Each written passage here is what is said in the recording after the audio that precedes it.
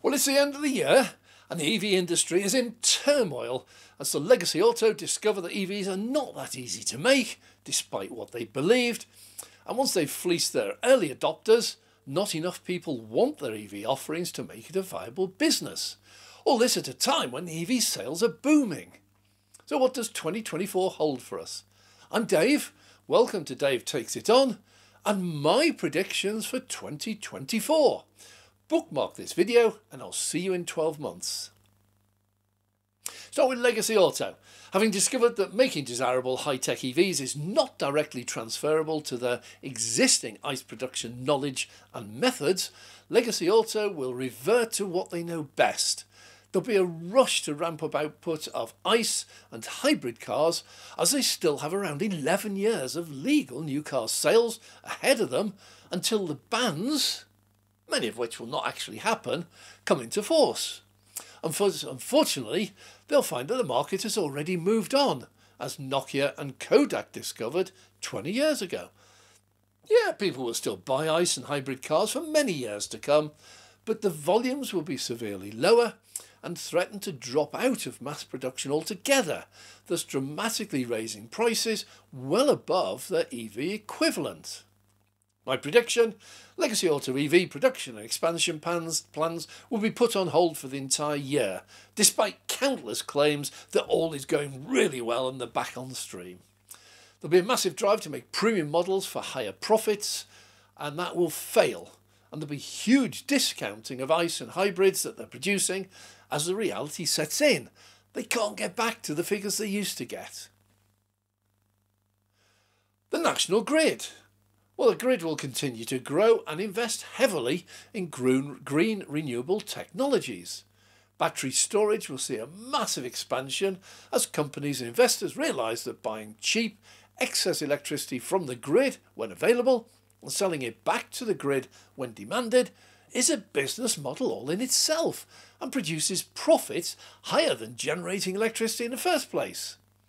But demand will threaten available capacity on a number of occasions in 2024, and emergency measures will need to be implemented at an increasing rate. Charging networks will take over the role of the DNOs in installing the substations and connections needed for EV chargers, and that's been holding back the expansion of EV chargers all this time. So we're going to see a massive increase in EV charging installations. So a good prediction, there'll be no blackouts caused by over-demand, but there will be increasing blackouts and outages from storm damage as the frequency and intensity of storms increases. More private grid-connected battery storage will be installed as businesses realise they can get a cheap, stable supply of their own and make a profit if they run their own megapacks. EV charging. Well, expansion, as I said, will continue, driven by generous grants and tax breaks, and the number of chargers will grow exponentially worldwide. Reliability will become a serious issue, and grants will be withdrawn from and fines issued to offenders. My prediction, charger numbers will grow exponentially throughout the year. Tesla will continue to open up superchargers to non-Teslas to meet their legal commitments, but at a slower pace, only sufficient to meet those commitments no further. Tesla will confirm that the supercharger network is one of the biggest reasons why people buy Teslas. They will increase the rate of supercharger installations worldwide and retain a large percentage of that new network exclusively for Tesla drivers in order to boost their new car sales growth. The EV Charging Consortium, headed by BMW, General Motors, Honda, Hyundai, Kia, Mercedes-Benz, Stellantis, that recently announced a massive EV charging network by 2035, will barely get off the ground in 2024 as most legacy auto will just be cutting back EV production. As far as EV charging pricing, well, the charging networks enjoy an almost monopoly at present, and so the networks with access to easy sites, the likes of Applegreen, BP Pulse, MFG, EG and GridServe, they'll see a massive growth in chargers installed. However, the growth will begin to tail off towards the end of the year as competition begins to affect revenue. In my prediction, towards the end of 2024, Tesla will begin to open up a number of superchargers that are on the same site as the major competitors, sites like Rugby and Exeter, creating an instant price war as they did with the price cuts of their new EVs. Price of EV public charging will reduce significantly later in the year as competition sees their recently installed expensive chargers become almost totally unused. There's a bonus for us. Well, EV new car sales next.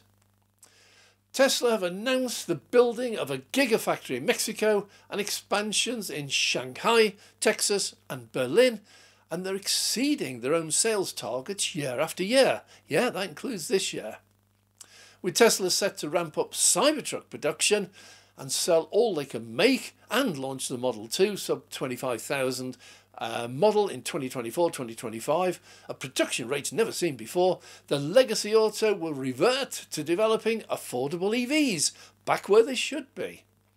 So sale of new EVs will continue to grow strongly. So my prediction, EV sales will hit a new record again in 2024 and reach a new penetration figure of around 20% of all new car sales. The Cybertruck will become the world's best-selling pickup truck, despite not being able to ramp up production levels to meet anywhere near that demand. Model 2 will launch in December 2024 and will instantly become the best ever launch of any product, with deliveries beginning in Q1 2025. Tesla will also announce at a new gigafactory in 2024. It's likely to be India, and also another one in Europe later in the year, and a good chance it might be the UK. In addition to that, the Chinese are coming. They're heading over here. Already BYD are announcing they're building a factory in Hungary, and there are other companies heading to the UK, to France, to Germany, all from China. There's going to be a massive growth in EV production, mainly coming from China, and many of those are specifically to overcome the loss of any tariffs or grants available for EV buyers. If your car is made in France, albeit in a Chinese factory, surely that will get a grant when you sell the car. Anyway, massive growth in factories. Now, technology. The new batteries being announced all the time, and many of them are actually on the verge of reaching mass production. And they are offering much higher energy densities as well. Alongside that, we're getting much faster, lower power computers running AI, and they will launch in 2024. And that will give a massive leap in the capabilities and range of new EVs. So with those new high density battery sizes will decrease and the cost of making EVs will plummet. My prediction, EVs are going to become much cheaper, far better and much more available in 2024 than anything we've seen already. Now, a surprise one, Optimus Robot. 2024 is the year of AI and the year of the robot. In 2024, Tesla's Optimus Robot will come into use in Tesla factories, revolutionising the automation of EVs. You see, a human auto worker requires, £20 an hour plus, and also massive additional costs to the employer in terms of national insurance, holiday pay, sickness pay. They want feeding, nourishing, lighting, heating, and they need training. Plus they take time off with, sick days, illnesses, all sorts. So a typical worker, human, male or female, will probably provide on average around 30 hours of labour a week, and do that for 48 weeks in the year. And that will amount to maybe $50,000 in cost per year per employee. And the employer will need 7 humans to cover 24 operations, 365 days a year. That's 3 each of the 5 days of the week, and then another 2 or 3 at the weekend to cover weekends. And that will give them continuous output. The total cost of that, typically, to operate 24 hours a day, will be around £350,000 per year per post.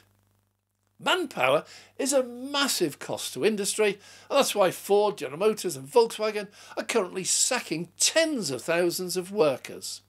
Now, a single Optimus Robot, costing £50,000, maybe £100,000, as a one-off payment, can provide the same output as those 7 humans. So it's a fraction of the cost paid once compared to a massive cost paid annually. But these robots are better. They're infinitely more flexible. See, to train a human takes time out of work. Going off to training can spend hours, days or weeks in a typical year in some form of training to learn new skills. Now with an AI, with a robot, Optimus, all you do is take one new one off the production line, you teach it a new skill, and then you send that skill via an over-the-air update to every single Optimus in the whole factory, and they're all trained in 0 time. This is going to revolutionise EV manufacturing. So my prediction, 2024 is the revolution in robotics and AI that will begin to transform the world as we know it. Well, renewable energy, boom in solar for domestic houses will continue, but new micro wind turbines will launch at an affordable price that will allow almost all houses to produce some or even most of their own electricity. Wind farms will again expand and solar PV will thrive. Tidal power will launch as a serious opponent, and there'll be trials in a number of areas throughout the UK. On the contrary, nuclear power station plans, they'll finally be scrapped as the investment that's needed, government can't afford them, that investment will just simply dry up because there are cheaper, more immediate options available. My prediction, renewable energy will continue to take a larger percentage of total energy production throughout 2024. Well, finally, surprise prediction for 2024. Robotaxis. I believe robotaxis will launch in serious numbers, totally changing the way we organise our transport. Much like one robot can replace 6, 7 or 8 humans in production, so robotaxis will replace the very cars that we own, that as we speak are out on the drive, sat there doing nothing. In the future, you'll use robotaxis like Uber. You'll do away with your own private transport, and to get to work, you'll just book a robotaxi every single day. Now, why hasn't this happened with Uber or others? Well, simple fact is, Uber and taxis, most of the fare that you pay pays the driver. They don't work for free. Robotaxi doesn't have a driver. So most of the existing fare for taking a taxi will simply disappear when you launch robotaxis without drivers.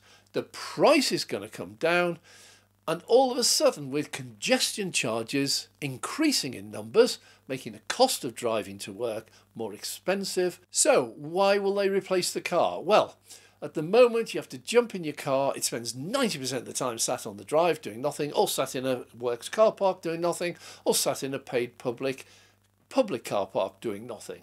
Our cars don't do work most of the time. Robotaxis, on the other hand, will do. They don't have human drivers, so the cost of them will be reduced, nor will they pay congestion charges when they drive into city centres. They're electric. Nor do they have to sit around all day. What will happen is, if you commute every day, you'll simply book a robotaxi at the same time every day. It will turn up outside your house, no driver, it just turns up. You jump in it, it will drive you to work, drop you off right outside the door, it doesn't need to park, and then it'll go and pick someone else up somewhere else and take them to work or take them home or whatever. Imagine, at the moment, if you want to go on holiday, you jump in your car. It's sat there 90% of the time doing nothing, but when you want to use it for holidays, you drive to the airport. It costs you money, but more importantly, when you get to the airport, you have to pay to park it. I had a couple of weeks away in Menorca recently. I spent over £100 for parking while I was away. What a waste. But the alternative was to take a proper taxi with a driver. And I did that on one previous occasion. And that taxi for me, return, was £140. Now, let me ask you, when a robo-taxi will offer to pull up outside your house at any time, 3 o'clock in the morning if you want to, no driver, so you're not inconveniencing anyone, and it will take me to the airport for £10 or £20 and then disappear off, do some work while I'm away on holiday, and then when I get back, it'll be waiting for me at the airport and it'll drive me home for another £10 or £20. It's going to dramatically reduce the car, and I, for one, when these are available, will never use my car again and spend £100 in an airport car park, nor will I spend £140 on a taxi. Robotaxis will change my life. Oh, well, so what if you want to go out for a drink? At the moment, if I go out for a drink with my wife or with family, I can't drive. Or I can't drink. I have a choice. And usually, I am the designated driver. I've got a 7-seater car, so it's me who drives. So I can't go out and drink and enjoy myself with others. Once robotaxis appear, that changes. I can go out, and not that I would. I could have 17 pints of beer if I wanted, get someone to throw me into the back of a robotaxi, and it'll drive me home. Doesn't matter that I'm well over the legal limit, because the robotaxi isn't.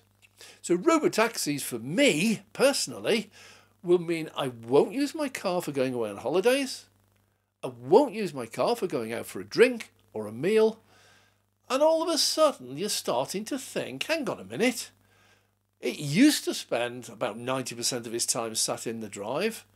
In future, it's going to spend about 99% of its time in the drive. Why have I got one?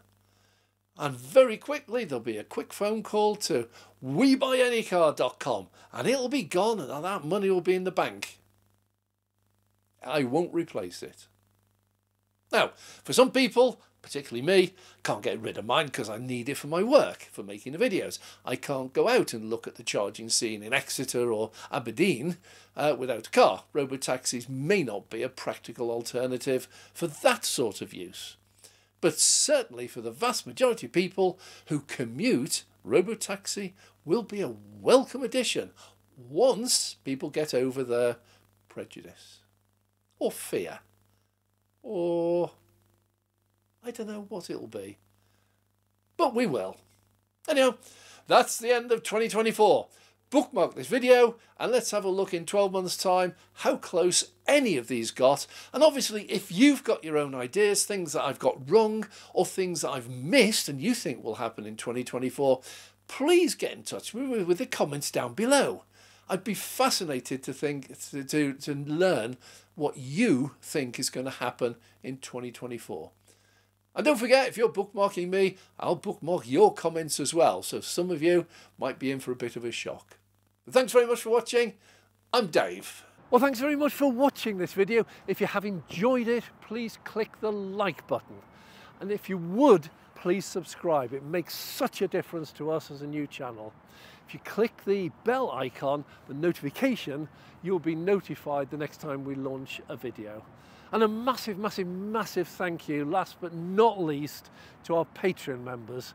This side of the business is growing dramatically. We've had our most successful month ever, and thank you so much for your support for the channel. I'm Dave.